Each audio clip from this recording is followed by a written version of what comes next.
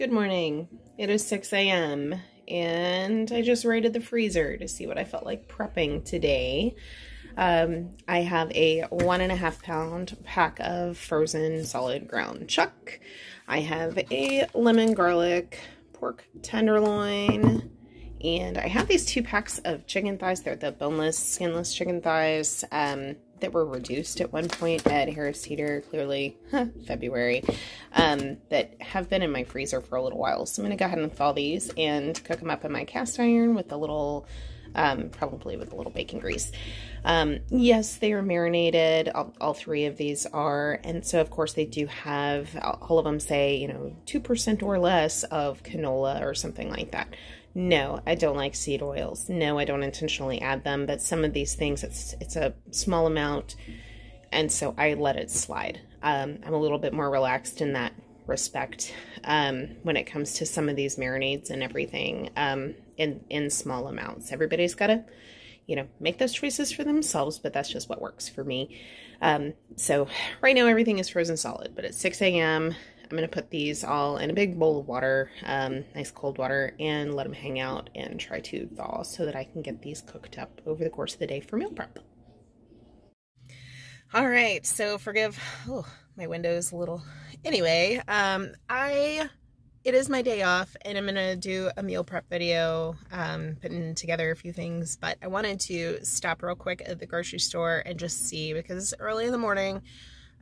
This is when I like to check for deals. So I will look for any little yellow sticker markdown kind of stuff this time of day, especially in beef. I mean, I know everybody knows that beef is expensive right now. So, I'm going to go in and check really quick and see if there's anything on sale that I just have to grab so that I can throw that in with the rest of my meal prep for today. So let's see what we can find. All right. Just got back from Teeter. Look at the yellow stickers. They make me so happy. So first of all, if you have a Harris Teeter by you, today would be the last day that these are on sale, but the rice bacon, the 1.5 pound packs that are normally like $12.99 are all $6.99 right now. So stock up because there's no bacon like rice bacon. The Fage yogurt was on sale for $4.99. And that's the quart size, so that's awesome. Colby Jack to put on burgers that I'm going to be making later today. I usually do mine plain, but everybody else in the family prefers Colby Jack on their burgers, so that's what that's for. So, yellow stickers. These packs of the Strauss, excuse me, I'm grabbing my receipt. The meatloaf mix, which is pork, beef, and veal. It's a little over a pound, as you can see. The regular retail on these is $7.99, and then we had $5 off stickers on those. So each of these packs was $2.99 for meatloaf mix. I may make meatloaf. I may just make patties and do them on the griddle. I mean, why not? Meat's meat, man. So that's that. Then I got some beautiful thick, well, one's thick, one's okay. Sirloin fillets, so normally $10.99 a pound, marked down to $7.69 a pound. As you can see, no discoloration or anything. They're beautiful. Grabbed a pack of cube steak, mainly because it was only $3. I mean, it's not normally expensive anyway, but I figured I could do something with it. I don't know what, but it's meat, you know, salt, and it's good. And then I got these little chuck tender steaks. These I don't love because despite all of that beautiful marbling that you would think that would actually make it tender, they're pretty tough. So typically with these, I will brown them up really well in the cast iron and then cut them into strips to have as like steak and eggs. And so having something that's kind of cheap, you know, about a pound for $5, that's not bad at all either. So this is my little mini, my yellow sticker haul from my local Teeter right by my house. So again, please go buy all of the rice bacon, and it's both. It's the hickory and the applewood, but the hickory is my favorite. So grab what you can while it's on sale. Today is the last day of that sale. So woohoo! All right, so one of the things that I am prepping today is I'm going to take this, it is 2 1.5 pound packs of ground chuck that I had in the freezer that I thawed this morning, And I'm going to make these into quarter-pound burger balls that I'm going to do on my Blackstone here in a few minutes. So basically what I do season them with more than just salt and pepper. My husband does his own seasoning mix. The only thing I will say is that it does include garlic salt, but otherwise this is his own combination of spices. So I do use this. It will seem excessive when I sprinkle it, but it is a lot of stuff mixed together. He's probably going to be peeved because I'm taking like most of it. But yeah, so this, like I said, it does include garlic salt, but then it has some other seasonings mixed in as well. And basically what I'm going to do is get all nitty gritty. I did wash my hands before I started, just so we're clear. But I'm going to mix this all together really, really well and get those spices all incorporated in with the ground beef. And then I'm going to measure this out into 4-ounce balls that I will then go and cook on the griddle to make nice, like kind of smash burger style.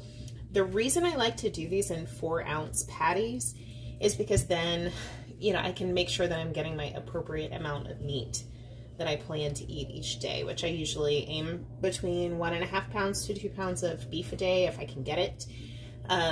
But that way it makes it easier to say, okay, I need this many patties to reach my goal for the day. So I'm gonna get this all mixed up and then I'll show you how it turns out at the end, and then we'll move out to the griddle and get these guys cooked up here in a few minutes. All right, so here we are, preheated griddle, got everybody on high. My husband does all of this on medium high when he makes them. I'm doing them on high because I like mine a little crispy around the edges. So yes, you will see that my griddle is pitted, but it is seasoned. I have had this for I think like 4 years now. We keep it seasoned. It ends up all Pangea. I'm not worried. It's fine. It works. It cooks my food. Nothing sticks. So that is where we're at. And we're going to start. Literally just going to arrange these guys. Okay. Just going to throw them on.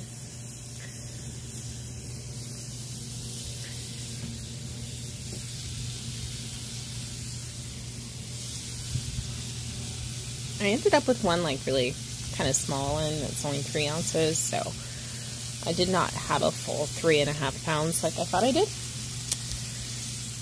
So I had like 3 and not even 1/4 pound. So I was a little wrong. Or excuse me, 2.25 pounds. Anyway, this is where we're at. So I'm going to start smashing in 1 second. All right, here we go. Moment of truth. These will always always stick. It never fails. Usually I'm better at throwing them than that, but that's where we're at.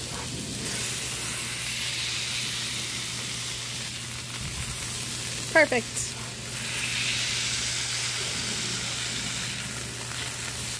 Whoop, whoop. I'll keep you posted. Alright, here the sizzle. So I'm going to let these hang out for a few minutes, give them a flip, another smash, and then I'll show you what they look like when we're all done. Alright. Everybody's had their first and second little smashy smash. So we're going to see what we're looking like if we go ahead and flip everybody. Yum.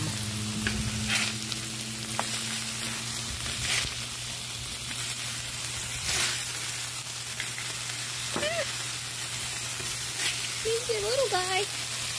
That'll be a snack for later.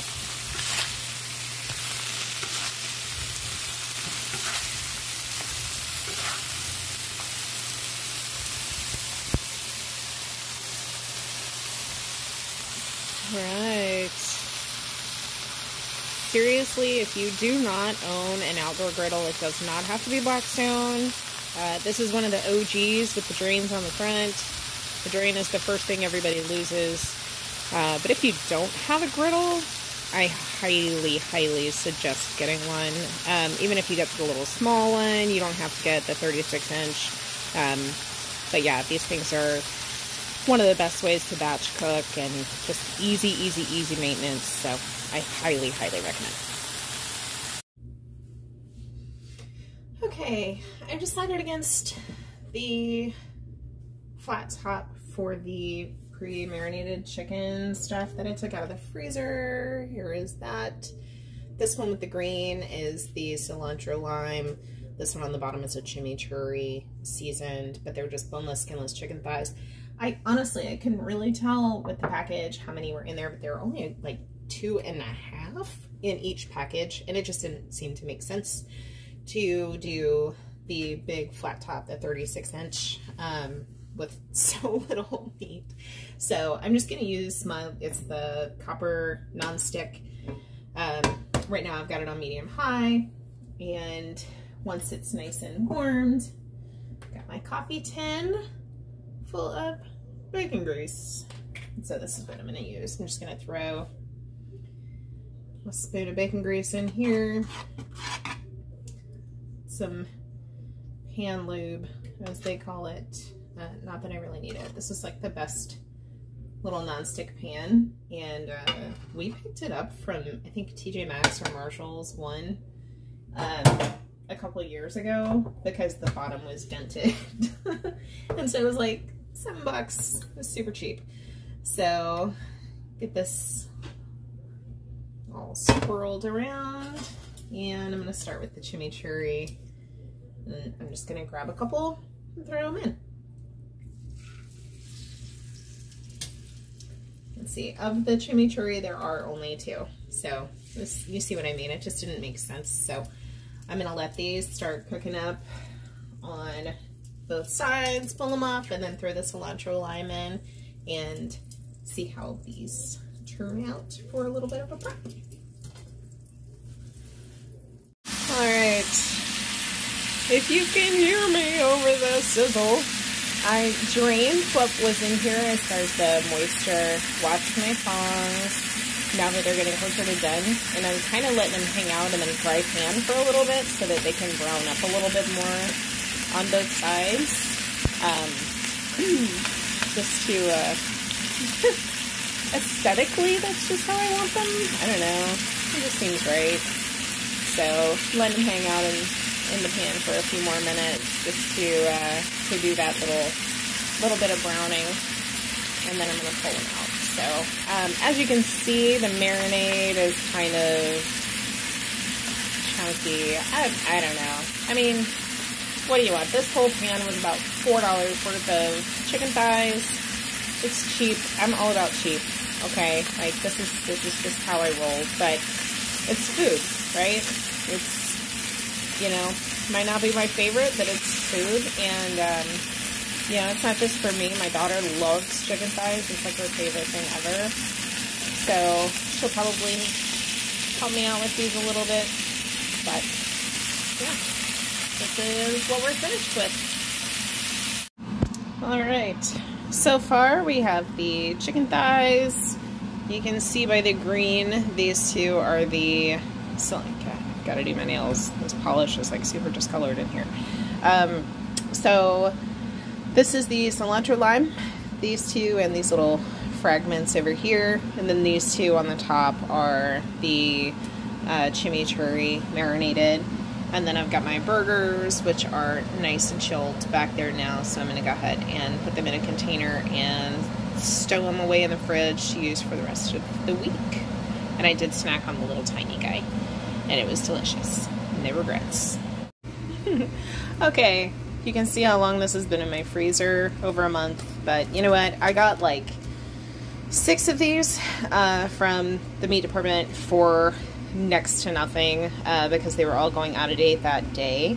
So I bought a whole bunch of them. I think I have like 7 or 8, and just threw them all directly in the freezer. The best thing about this packaging is you just put it in some water, and in like an hour it's thawed. So this is ready to go. All I'm going to do is take it out of the package and kind of blot off some of the marinade that's on there, and then put it directly on my little air fryer rack. These I typically will air fry for about 20 minutes at 400, and then flip them both over and diagonal to where they were before, and do them for another 15 minutes until I reach that internal temperature, and then pull it out of the air fryer. What I do with these, all of the pre-marinated, regardless of the flavor, I let them cool and then I slice them into like 1/2-inch thick medallions and stick them in the fridge. This is my go-to cold meat. I'm telling you, I don't know why, like, I don't like them hot, I don't like them fresh. I like them days later in the refrigerator, ice cold, and like when I get home and I'm cooking dinner, if I'm hungry or if I get hangry, I just reach in and I grab a slice of it. This, you know, no, snacking is not ideal when it comes to carnivore, but if you can have meat that's just right there and ready to throw into your face hole when you are desperate, that's the way to do it. So this is my answer to that. So I'm gonna go ahead and throw this in the air fryer, and then I will show it to you when we are all done with that one. Okay, so I have 2 of these packs of meatloaf mix. So it does seem that pork is the primary ingredient. I'm fine with that. I totally tolerate pork. But these are use or sell by today. And I mean, like, the color is perfect. They look beautiful. And regular price on this is $7.99. And they have the $5 off stickers, so $2.99 a piece. I mean, this is dirt cheap. I'm super excited. So I'm gonna go ahead and throw these in my biscuit bowl, which my mom got for me. It's my old wooden bowl. I'm gonna throw these guys in there and add some egg and some Parmesan cheese and some seasoning, kind of like what I would normally do for a meatloaf, but I'm gonna do that, and then I'm gonna make meatballs. I don't know, it just sounded, something poppable sounds really good, so that's my plan. I'm gonna mix everything together, and then we're gonna do these on the griddle outside just to make that a little bit easier. So that is what's next. Okay, time to get started. Biscuit bowl. No, I'm making meat biscuits. Is that a thing? So I'm gonna throw these 2 packs of meatloaf mix in. And I have 2 large eggs. I cracked that miserably, but successful without the shell there. My dogs want to talk. No, Chinook, she squeaks a lot. And some good old cheapo grated Parmesan cheese. I can fight with that a little bit. So I'm going to sprinkle what looks like about a 1/2 cup. Alright, then the way I shall season. I do kosher salt, some black pepper,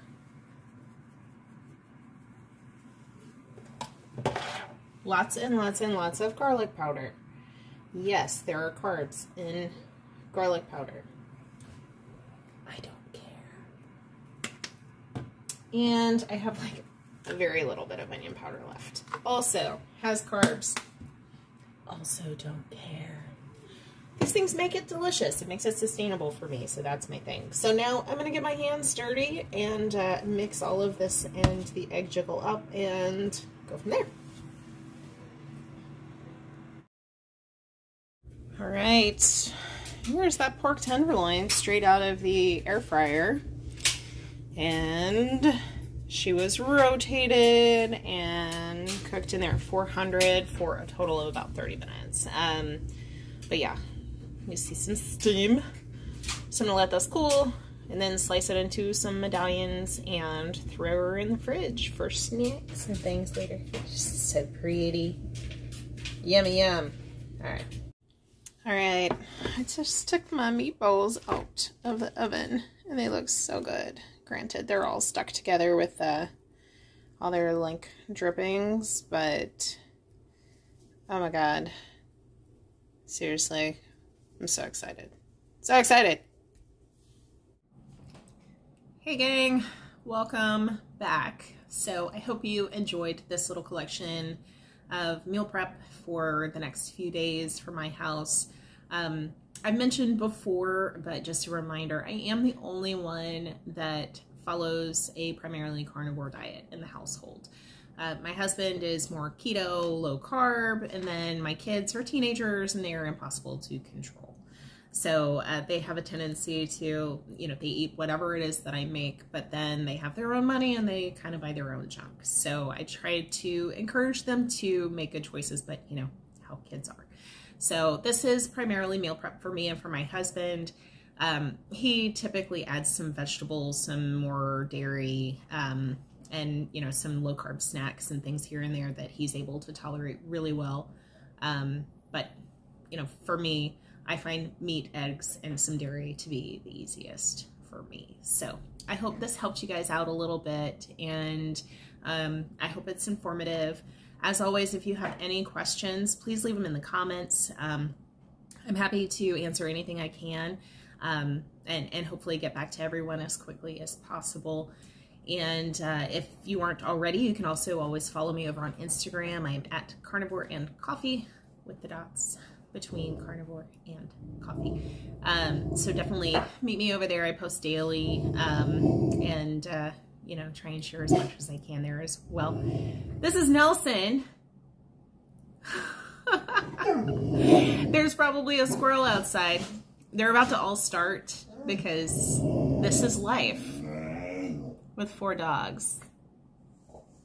It's noisy.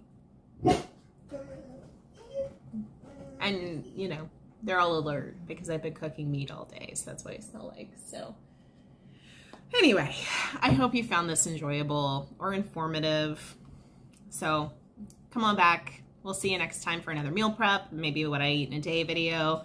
And of course, if you have any suggestions for things you'd like for me to cover, please let me know. I would love to help you guys out and share as much information with you as I can. So always do that, and I will get back to you as soon as I can.